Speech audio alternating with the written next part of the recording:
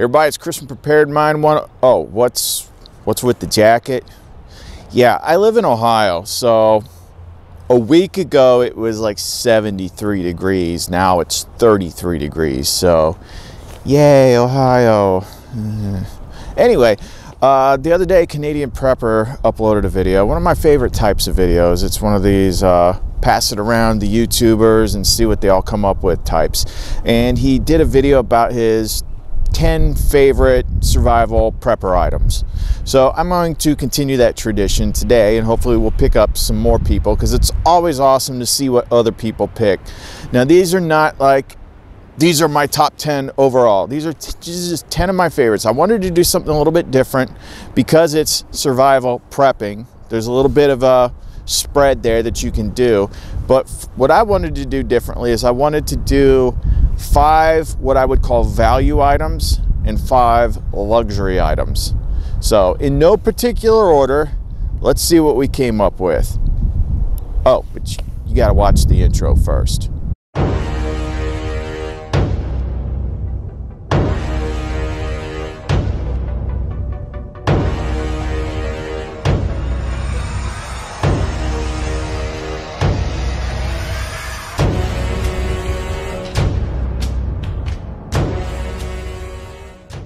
Okay, we're going to start off with the newest item out of the 10 that I have here. So this one's going to fall into the prepper category, maybe urban survival. This is not a wood survival item. And in full disclosure, as I always like to do that, this was provided by the company, which is great, seeing that I've spent like, I don't know, $500–600 bucks on their stuff in the last 6 months. They asked me if I wanted to review something. I picked this. I didn't realize how big it was going to be. I just kind of glanced at it. But wow, I really like this thing. It's from Cold Steel. And this is the new limited edition James Wesley Rawles from survivalblog.com XL Voyager. What makes this one different? It's got green Grivex handles. It's got a CTS, this is a big CTS XHP steel blade with the DLC coating. So it's a 5.5-inch blade. It's about between 5.5 – 6-inch handle. Why would you want something this big? Some people, is this an EDC knife? No. Let me tell you what I think this knife is. This knife is a folding combat knife. Just about, you know, self-defense, slashing out of a car, seat belts, whatever. I mean, this thing is just freaking nasty. It does have a combo edge. Some people get crazy about that. As I've said before, you can sharpen cold steel serrations using the Lansky ceramic sharpener. It's about $8. It's on my store in the knife sharpening section. I don't know what to say about this thing, man. It's got a freaking wicked point. You know, actually with these Tontos, you've got 2 points that this can be used for, you know, snap cuts. Look at the size of this thing. Now, it does come with a pocket clip. Here's what I do differently. I did the same thing. I had the old XL Tonto before. I take the pocket clips off. It's a bit big for your pocket. These handles do snag a little bit with the tightness. I like just having it without a pocket clip. I'll just shove it in a pocket, back pocket, front pocket, whatever. But I like it without the pocket clip. Folding freaking combat knife. These things run about 144 bucks. Again, it's a limited edition with the better steel, the CTS XHP. You know, why does James Wesley Rawles have a cold steel knife? If I had to wager a guess, aside from being like one of the most notable survival prepper guys out there, maybe they feel sorry for him. He's probably the only prepper out there that has had to completely replace all his long-term food storage. You know, you think you got it covered when you buy long-term food storage and it's 25+ years. This guy's been at it for so frickin' long. I mean, think how long it's been since Patriots first came out in paperback. Think about it, he's had to replace all his food. My guy. For his sake, I hope the world ends soon. Just so it would be a travesty if he died before the world ended. So here's hoping. I'm pulling for you, James. Cool knife, by the way. Now, Canadian Prepper's video, he chose the Katana Boy, the Silky Katana Boy as his saw, and that is a beast of a saw. I don't have one yet, maybe someday. Here's the 4 saws that I have, and my choice is definitely in here. So I've got the Corona razor cut saw, and this is in a Copperhead custom concealment Kydex sheath meant for pack mount. Got the Silky Gone Boy. I've got a Baco Laplander in a Hidden Woodsman pouch made for this saw in particular. And one that you haven't seen on my channel, this is the Silky Big Boy. I actually bought this for that 10-pound winter survival challenge, and then it never got cold enough. So again, yay for Ohio. But the one that I had to pick, this is going to fall into, this is going to be a value item, and it's got to be the Corona razor cut saw. And that is because just about anybody can find one of these. They're about $17 at Lowe's. They cut phenomenal. Just amazing saws for the money. What happened? Oh, well, I had something really cool in this spot before, and then literally like 3 minutes after I post the video, I get an email saying, no, you can't show that yet. It's not time. Like, crap. So I had to come up with something else that was top 10 list worthy. So I decided to throw these in here. These are my Anker Powercore Plus power packs. Now, I've been reviewing and recommending these things since year 1 of my channel, but it pays to be specific. So these are new and improved ones. These are the ones that I would tell people to get. The Powercore Plus ones have the Qualcomm fast charge technology in it. So if I want to charge my Note 5 and I plug it in, it activates the fast charge in my phone and charges them freaking fast. Tops them off really quick, like less than half an hour in the way that I've tested them. I consider these things to be essential prepper items. I consider these things to be essential EDC items. So my most critical, most used items are USB powered. So if you're a prepper, power is a resource, and it pays to have some extra power in your pocket. How many movies, how many situations have you seen on TV where someone's in trouble? It's like, oh, my phone's about to die, or whatever. I use these things every single day. Now, I've been using the 10500, which is what the first one that had that fast charge, but since the kids are always stealing it and plugging in their tablets and stuff like that, and I wanted one that had 2 ports for camping, I just got off of Amazon the 13400 mAh. So this one has 2 ports. So a lot of times when I'm camping, I will plug in my phone at night. I'll use the little Goal Zero lamp, plug it in the other port, so I've got some light. But I mean, there's dozens of reasons why you would want to have this as part of your everyday preps. And I know that there's this trend now, these things are catching on, so I'm seeing other brands come in and I'm seeing them on YouTube. It's like, this is the best survival one, it's waterproof and you can jump on it and all this stuff.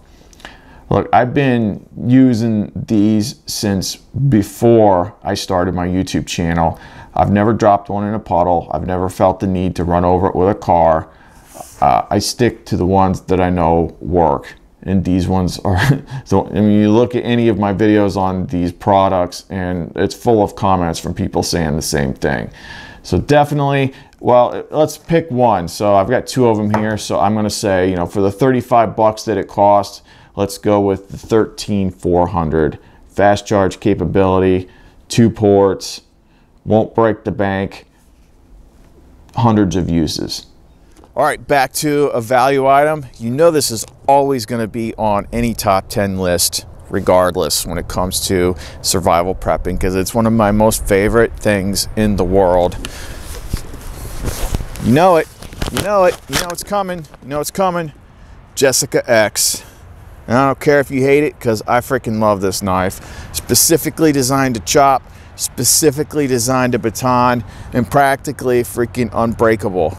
I asked Trade, I was like, have you ever gotten anything coming through warranty department or customer service about one of your 1070 knives being broken? They said no. 1070 is incredibly tough steel.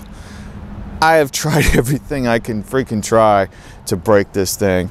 So, and at 54 bucks, I'm sorry, if you're mad right now, I don't care. I love this knife. I don't go in the woods without it. C2G Fab sheath. And just so you know, Yellow Hawk is going to start offering Jessica X sheaths here soon too. He just bought one because he's got a lot of requests for it. But I've already covered this quite a bit, but it belongs on this list. So let's go back to another luxury item. The next item, again, I would call this a luxury item, something that I absolutely cannot wait to get back out and use again, which is going to be soon. If you noticed, the green is starting to come in, and with the green coming in, I'm getting that itch to go back to the woods again. I hate the woods in the winter when it's all barren and bleh. But man, when the sun's shining and it's green out, man, I can't wait to get out there. So what is it? It's my Aquaquest Defender Tarp. This is the best freaking tarp I've ever owned, ever tested, ever used, ever reviewed. It's my favorite. Did a couple tests with it, used it a couple times, not nearly as much as I wanted to, given the time of year when I first got it. So I'm going to be using it a lot this year. But when it comes to shelter, having enough room, having enough space for multiple people, or to actually make some sort of enclosed tarp shelter, this thing is the bomb. So this is one of the things I actually have a link for that supports the channel if you do buy one. So that's in the description box below. But check just about any reviewer, don't even listen to me, just about anybody that's ever reviewed one of the Aquaquest tarps.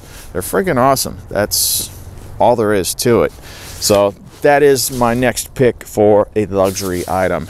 So what about, what's the next value item? So I tried to pick items that was kind of like a spread across the board. So this one's going to work either way. As a prepper item, as survival, whatever. I always think flashlights go right up against knives for most useful thing that you can carry on you. So if I had to pick one that I think believes in any kind of preparedness kit, I had to choose the Thrunite TC12. Now this is not the one that I carry the most often. Most often I usually carry my Olight M1X Striker or my Olight S2 Baton, but I do carry this sometimes. This always rides on my haversack on the outside. And the reason why this is included in this kit or this list for value, you know, they run about 50 some bucks, 50 to 54, I can't remember off the top of my head. USB rechargeable, highly reliable, and it has really high, really low. So it's got good mode spacing, tactical functionality, and that all-important USB rechargeability function. So if you're charging off an Anker product or just a simple car charger or anything like that, there's always some way that you can get this thing charged and keep topped off. So when it comes to all those factors, I think this is a top pick in the value flashlight category. Okay, for the next luxury item on the list, I decided to choose a pack, and I don't have that many packs anymore. This is the one that I refuse to give up. I refuse to trade it. I refuse to sell it. It's the one that I use the most often, and I think it's one of the ones that is the most versatile. And that is my Vanquest Ibex 30 pack. Now I've done a couple different videos on this, the way that this thing opens up, and just, you can set this thing up so many freaking different ways. And the way that it can accept all brands of hook and loop pouches and pockets and things like that. You know, I've I've done other videos where I used other things like that and made it into different things. But this is the one that I generally use in the summer. This is the one that I always use if I'm going out to film, because I can jam all my camera equipment in here, plus whatever it is I'm going out to review, test, whatever. In the summer, I like this one because it's just the size of it. I think it's just the right size to where you can pack a comfortable amount of survival, preparedness, camping, whatever gear in here, and it forces you to keep it to the basics. You can't overload this. But you can get enough for just about everything you need, aside from like a sleep system or whatever. You're not going to fit a sleep system in here. But yeah, this is a Jessica List pack. Absolutely love this pack. I think they've got a newer version, maybe a different size coming out soon. I'll have to check in my correspondence with them. But yeah, I mean, the Ibex 30 is definitely one of my favorite packs of all time. And this one is the urban color, the wolf gray, so it kind of blends in no matter if you're out in the woods or in the city or anything like that. So still one of my all-time favorite packs. All right, taking a cue from Canadian Prepper's list, he had a pair of pants in his list, so I'm going to put a pair of pants in my list. I don't have them to show you here today because they're packed up in a kit right now, but I'm actually going to order some more here soon, and those are the LA Police Gear pants. They run about 20 bucks. I did a video on it a while back. It's got a lot of, still gets views. It's $20 bomb-proof pants or something like that. The pairs that I have are over 4 years old and still holding up. I wear jeans a lot, so I don't always wear tactical pants, but when I do, those are the ones that I like. My father-in-law, I introduced him to them, and he wears them every day for work. He's got like 6 pairs of them. So he's kind of like my sounding board. It's like, how's his pants holding up? No problems. Everyone that I know of has pretty much had no problems with these pants. And the fact that they're only $20, I mean, geez, I mean, what more can you ask for? So check them out if you haven't seen them before. I mean, the ones that I show in the video, they're actually made even a little bit nicer than those were now. The ones that he has are definitely nicer, different tags and stuff like that. I mean, they definitely look like high quality stuff, and you definitely cannot beat the price. I factored this one in as a luxury item, although an argument could be made for calling it a value item, but since it's a ferro rod, cost me about 45 bucks. I think in that category, it's more of a luxury item, and that is my Rick Lindsay ferro rod. Now, Rick Lindsay, you can only kind of find him on Facebook. He doesn't have a storefront or anything like that, but this is my favorite ferro rod ever. Ferro rods, you know, you got the lighter crowd, everything's about a Bic lighter. These things work 100% of the time. It doesn't care what the weather is. You get thousands and thousands and thousands of strikes out of it, and they can do something that a lot of lighters can't, and that is light marginal tinder. By continually scraping it and hammering it and heating it up and drying it out, I've been able to light just about anything with one of these. Now, a ferro rod's a ferro rod to some people. If you want to just get a $5 ferro rod, that's great. This is the one that I like. This is a 5-inch rod. I would generally suggest anybody gets, you know, a 5 to 6-inch rod. They're just, you can't argue with them. You really can't. But Rick's, I really like his. Jessie has one too. She has my old one that says Jess on it. This is my PM101 one that he did. I absolutely love this rod. Its home is on my C2G Fab Jessica X sheath. So two great tastes go together. There you go. Well, let's say, for instance, you're one of those guys that hates ferro rods and you're on the lighter team. So I want to have an alternate for this one. So if you don't like the ferro rods, this is my choice for value lighter, and that is the County Com Peanut Lighter XL stainless steel. This is the one that goes in my fire kit if I'm actually going out in the woods for a given amount of time. And the reason is They can take a lot of Zippo fluid and it's not going to evaporate. Now, as I pointed out in the video where I showcased this, the O-ring that it does come with is a little bit on the small side. And in that video, you'll have to search it. I showed which set of O-rings I found at Lowe's that actually do the trick for this thing. It's too windy out here. But yeah, I mean, for sure fire, or at least sure flame, not having to worry about your lighter fluid evaporating, always going to be there when you need it. Definitely like these CountyComm Meritech stainless steel peanut lighters. So for the final one is a value item, and it's a water filter. There's a lot of water filters out there on the market, and they're constantly revamping themselves and all this. I think I reviewed this one maybe a year to a year and a half ago, maybe longer. I don't remember exactly. And it's still my favorite out of all of them. And that is the Renovo Trio. Now, I should point out, I did some digging on this. There's another filter out there that looks exactly like this. And it's called the Survivor filter. They're not coming from the same place. There's this whole, backstory thing, fighting, whatever.